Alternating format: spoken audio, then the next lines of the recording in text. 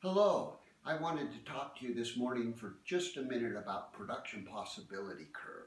Even though this is very early in the course, this is an important foundational concept that we will use throughout the course. So let's make sure we understand it.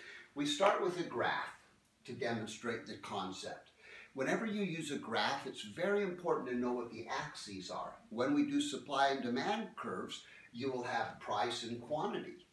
A graph very much changes its meaning based on what's the axes. In this graph, we will show two products. Let's start with the example of a farmer. Let's say a farmer has a land and he can grow corn or wheat. Now the way this graph works, if he grows 0 wheat and all corn, you go up this. If he grows 0 corn and all wheat, you go down this axis. And of course, he'll grow some combination of the two. If he grows all corn, he can grow this much. If he grows all wheat, he can grow this much. And then he can trade off his land in between and grow half corn, half wheat, etc. This is what we call the production possibility curve, or the production frontier. If he uses all his land, that's how much he can grow. If he uses less than all his land, maybe he leaves some of his land fallow and unplowed, then he's in here. He could plant more and go out there and use more land.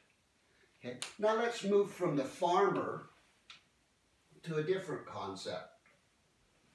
Let's talk about the whole economy and use some representative products. We'll call these guns and butter. That's a common representation we use in economics. A trade-off between military goods and consumer goods. Let's say if the entire economy uses all its resources, all its labor, all its machinery to make guns, it can make this many guns. And that means it makes no butter. If instead it uses all of its resources to make butter, it's down here. And of course it has a trade-off. It can make some of one and some of another. You notice I drew the line curved this time instead of straight. That's because in reality, the line is curved because some resources are better for making one good versus another. So when you see the curve in the book, it will be curved. If you have full employment, everyone's employed, everyone's working, you'll be on the curve somewhere.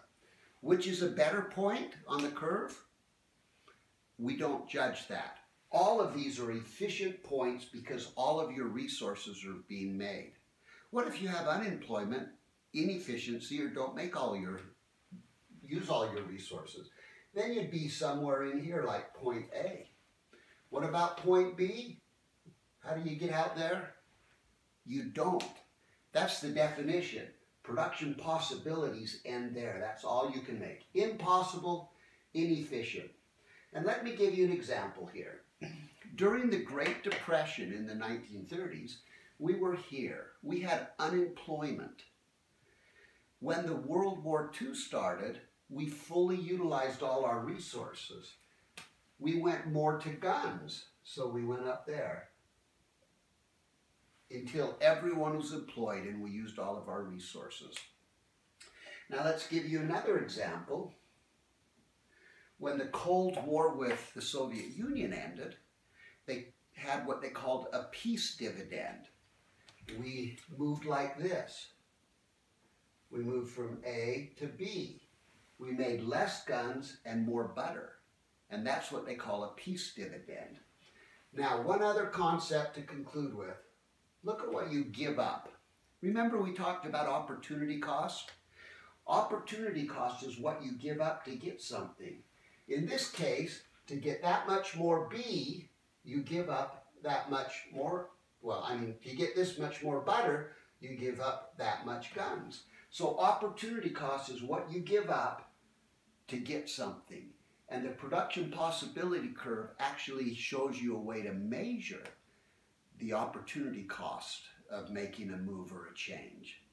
Well, read about this concept in the book and let me know if you have any questions.